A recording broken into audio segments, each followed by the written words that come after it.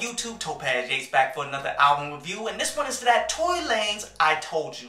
And you know what? I came into this project with pretty low expectations based on the songs that have already been released and the direction that he's been going and such, on how he's ultimately been trolling Drake and been doing a lot of similar types of music, man. But ultimately, dog, this project is really dope. This really made me proud for Tory Lanez. As a fan, going all the way back to the Mr. Peterson mixtape and such, dude, I'm very happy on how this came out. Because what he ultimately did is he took the best of all of his projects before in the past, not the exact songs, but he took the best aspects of a bunch of these other projects that he's done in the past and mashed them all together and created a pretty solid project, dude. And that actually makes perfect sense because this is how most rappers do, and that's why most rappers' first albums are always better than their entire catalog, is because all of the music that they did leading up to that album all went into that album. So ultimately, this project is like 10 years in the making, and the quality of the music shows that. A lot of really solid songs on here, man, but it's ultimately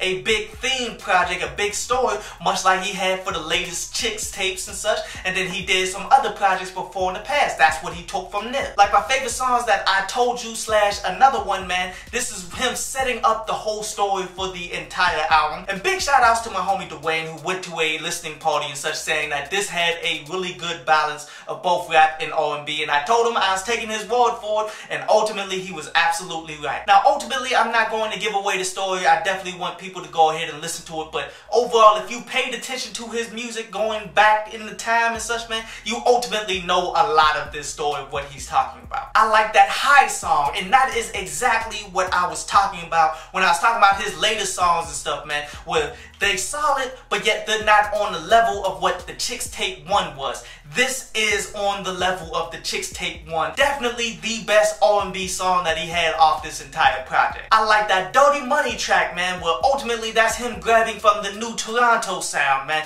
and that joint gets so hype. I like that Question Is track where ultimately what he's rapping about there is how everything that he's talking about is catching up to him and everything, man. Definitely a dope song there. And I really like that All the Girls song, man, where what he's ultimately rapping about there is, I got all of these options out here, baby, but I'm rocking with you. And women out here need to actually respect that. Because quite honestly, there's not enough real dudes out here, so all of the real dudes, we got multiple options and multiple chicks that we can actually deal with. And if one actually decides to deal with you, that means he actually likes you. But even songs that I didn't feel as though were very strong as standalone songs and everything, man, they fit into the whole story so perfect that it kind of just rocks. Like, you honestly want to play this from beginning to end. And even the songs that aren't as phenomenal as the rest, you will still listen to them because they're key to the story. Songs like Lonely Boulevard was him hitting his lowest point ever. Cold Hard Love, which I've already made a video for that, To Dream song. It all fits into place so well to the point that I'm like, this is an obvious top 5 album of this year. I give this joint an 8.5 out of 10, but this concludes today's review, and now we're going to jump into a brief instrumental from underground producer Light Out Beats before we jump into the news and then jump into an article from downloadpads.com.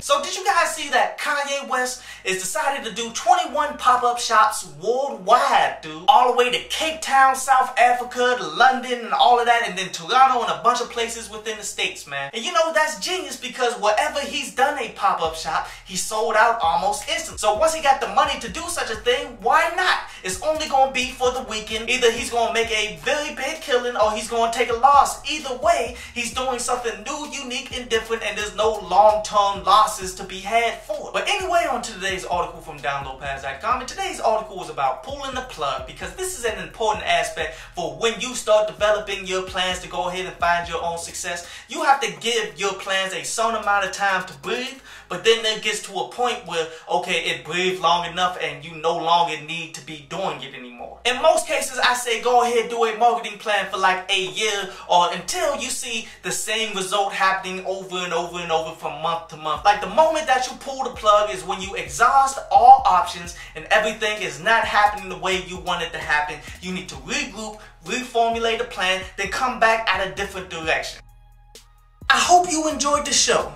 You can follow me at Twitter up there. And you can go to downloadpads.com, that's down there, to read today's article.